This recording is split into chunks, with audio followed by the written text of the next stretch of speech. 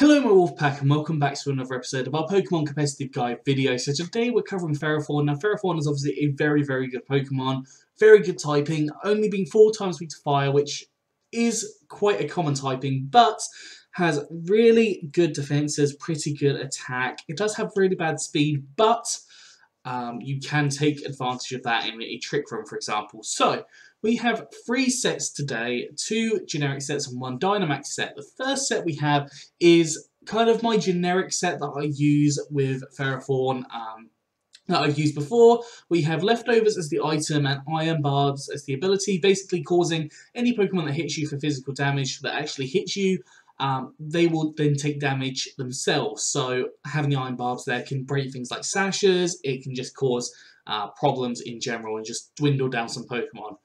On here I've got Curse. Now as I said, we're really slow, but if you can Curse once or twice, you can raise your attack stat right up, and you can also decrease your speed and increase your defense as well. So it has a couple of other benefits also. Whilst increasing up your attack power and defense power, you could have Leech Seed on as well. So essentially if you've got Leech Seed, you'll start dwindling down other Pokemon, and if they switch in, you can Leech Seed them, get a little bit of health back, which will allow for you to go on through turns. You've got Gyro Ball and Seed Bomb, which are both strong stab attacks. Obviously, after a couple of curses, they will be doing a lot of damage. Now, if you can get a Trick Room Pokemon in here as well, having a Trick Room team, then that would boost this even further. EV's gone for max HP and max attack with a Brave Nature, so more attack, less speed, because we are just lowering our speed as much as we possibly can, and then 4 EVs in special defense. So yeah, set up a curse or 2, possibly do the Leech Seed first, and start dwindling down Pokemon with the attacks. Obviously if there are fire type Pokemons, because they are quite common in the meta, do be cautious of that, and do make sure you take care of that before even trying to set up. Now, a more common Ferrothorn set we have is a setup set. So on this set, I have Stealth Rock and Spikes. Obviously, Stealth Rock allows for Pokemon to be hit for damage, especially things like fire types that might come in. So they'll take 25% damage, and then if you have the likes of Scorch or Charizard, for example, they will take 50% on entry, which is really handy. Spikes as well. If a Scorch comes in, you've got 3 layers of spikes. They'll be taking damage as well, taking 25% damage. Leech Seed, again, because Leech Seed can either force a swatch or allow you to switch, switch, or allow you to get some health back, which in both scenarios is very good. It can definitely give you that opportunity to switch to a different Pokemon, allowing for you to have that upper hand.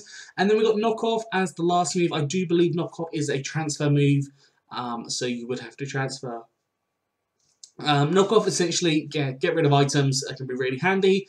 Item-wise, I've gone for Rocky Helmet, and again, the ability as the Iron Barbs. Essentially, because we have such huge defense, if you're hit by a physical attack, you are going to dwindle down Pokemon with the Rocky Helmet and Iron Barbs combination. I've used this so many times. I've even switched this in on random Pokemon before, taking minimal damage, and then see that Pokemon take more damage than I have. So it can work really well in your favour. EV's gone for max HP and max defense with a Impish Nature, so more defense, less special attack, and 4 EVs in attack. Now, the Dynamax form, we've got a fairly interesting idea here. I've gone for the Choice Band. Now, if you didn't know, the Choice Band is not active when you are Dynamax, so normally you would get 1.5 times your attack and be locked into a move, but you are not in this case, so you are free to choose your moves when you're Dynamaxed, and also not getting that increase in your attack power, so do be cautious of that. Put Body Press on here. Now, because we have such high natural defense, you can use Body Press as well. And if you use Body Press when you're Dynamaxed, it turns to Max Knuckle. Now, Max Knuckle will raise your attack by 1 stage each time you use it, as a maximum of 3.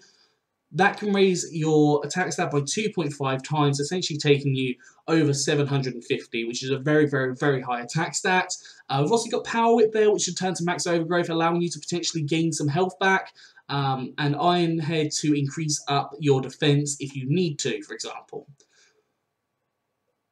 Other moves, obviously, I've gone for Power Whip and Iron Head on here. They're both stab moves. They can do a little bit of damage to different things. Obviously, you do have to be cautious again for fire types. They are your one big weakness.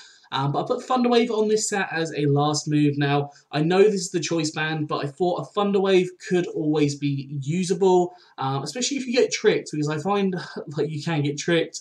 If you want to go for another physical move, there are probably a couple of options.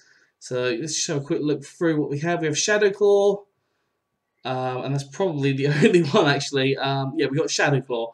So Shadow Claw is an option if you want to go for, or even Explosion. Yeah, so that is up to you. But I've got max HP and max attack with a Adamant Nature, so more attack, less special attack, and 4 EVs in special defense.